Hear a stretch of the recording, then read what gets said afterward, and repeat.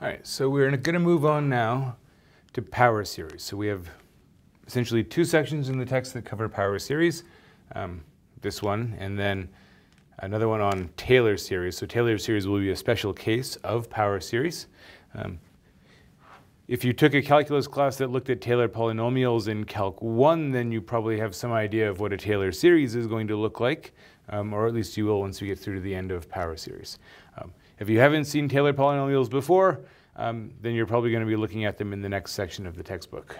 So let's jump right in. What does a power series look like? Well,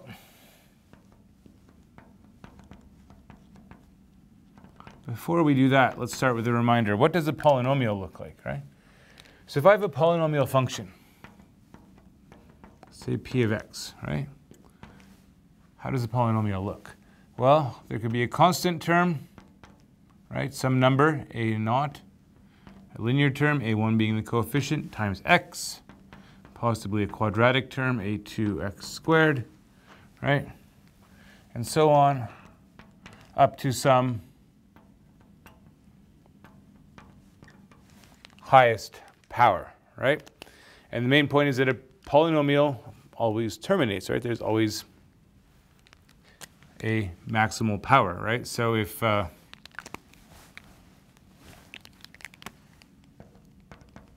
assuming that an is non-zero, we would say that p of x has a degree, right? Has a degree of n. Right. So we've looked at polynomials before. You know, we deal with them quite a bit.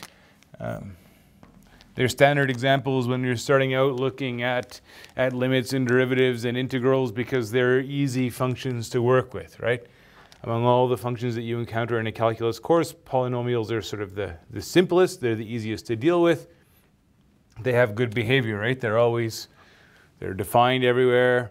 They're continuous everywhere. They're differentiable everywhere. And, you know, we just need to know about like power rule and constant multiple rule and sum rule to deal with derivatives and integrals and things like that. We like polynomials, okay? But we know there's a lot of functions that cannot be represented by polynomials, right? There's a lot of behavior that we don't get from polynomials. We can't get, you know, like the periodic behavior you see with sine and cosine. We can't get that. We can't get things like asymptotes from a polynomial, right? Polynomials never have asymptotes, horizontal or vertical. Right. There's a lot of function behavior that polynomials can't represent. On the other hand, you can ask the question of, well, you have a function, you know that it definitely can't be represented, you know, by a polynomial, at least not identically, right? If you've already looked at tailored polynomials, then you know that functions that aren't equal to a polynomial can at least be approximated by one. If you haven't looked at tailored polynomials yet, you're going to see that soon. And one of the things that you learn when you study Taylor polynomials is that if you make the degree high enough for a lot of functions, for a large enough degree, you can approximate your function as well as you like. So then you start wondering, well, what if we don't actually put a limit on the highest power? What if we let these things go forever, right? What if we just keep going and going and going? And if you do that, then you get a power series, right? So a power series is going to be an expression of the following form. So maybe we'll call it, I don't know, f of x, right? So we want to think of this as a function. So maybe we have, again, a constant term, and a linear term, and a quadratic term, and possibly a cubic term. Oops, sorry, quadratic here. I was thinking ahead. X squared. Possibly cubic, but we just let it keep going forever, right? In other words, you know, in this case here for a polynomial, you think about, well, the sum k going from 0 to n of ak x to the k. With one kind of convention here, when we use summation notation for a polynomial or for a power series, we do have to point out that we make this identification, right, that x to the 0 is equal to 1. And that's generally valid, except if x is equal to 0. 0 to the 0 is indeterminate, right? So we we insist that actually, even for x equal to 0, x to the 0 should be 1, right, for the purpose of this notation, so that we can write it like that. And then you get to a power series. So the difference here is, well, k starts at 0. We still have ak times x to the k. But we're no longer going to have a highest degree, right? We keep going forever. So k goes from 0 to infinity. All right. So you can sort of see how this is going to work, right? How do you construct a power series? Well, first of all, you'll still need a sequence, right? There's still a sequence in there. So just like we've been doing with sequences in series, you got to start with a sequence. If you've got a sequence, well, then you can start looking at, adding up terms in the sequence. You can look at the partial sums. You can look at the sequence of partial sums, ask if there's a limit. If there's a limit, well, then you have a series, right? So we can talk about adding up terms in a sequence. Now we're adding in a variable, right? So we're taking the sequence, we're multiplying by powers of x, and we're still trying to add that up.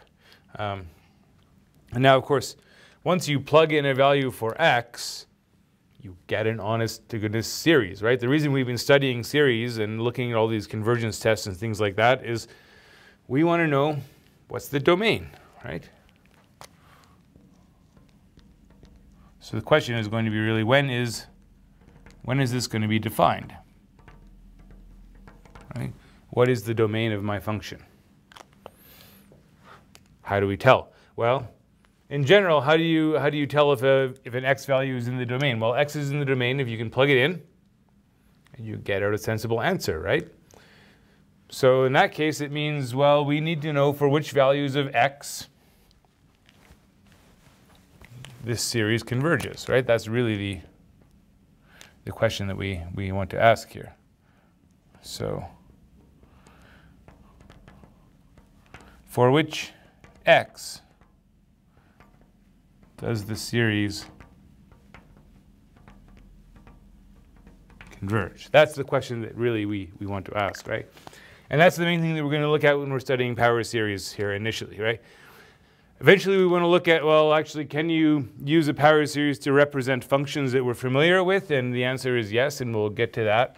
But first we just want to understand these things like, well, how do you work with power series? How do you manipulate them? When and where are they defined? These are the questions that we need to be able to answer before we can move forward.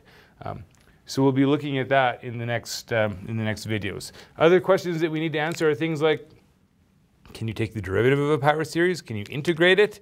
Right? Why are these useful? Well, one of the reasons that a power series is useful is that in terms of derivatives, integrals, adding, these are just as easy to manipulate as a polynomial. It's just that you go on forever, right? Derivatives, integrals just involve power rule. We know how to do power rule. So one of the reasons that people like to use power series is if you're studying things like differential equations, you're studying integration problems, you're dealing with a function where you just cannot come up with some closed form answer, right? You can't figure out what the antiderivative is going to be. Well, maybe if all else fails, you can try representing your function as a power series and looking at what happens when you integrate the power series, right? That's one of the reasons that you might be looking at this. Other reasons do come up when you study differential equations. There's a whole, if you take a differential equations course, maybe your first or second course in differential equations, you might spend time on how do we actually use power series to solve differential equations. That turns out to be a very powerful tool for solving things like differential equations.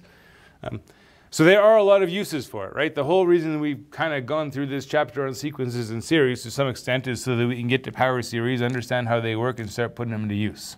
Okay? So we'll look at these things. The answer is going to turn out for deciding when a series converges is there's always going to be an interval. Okay? Certainly at the very minimum,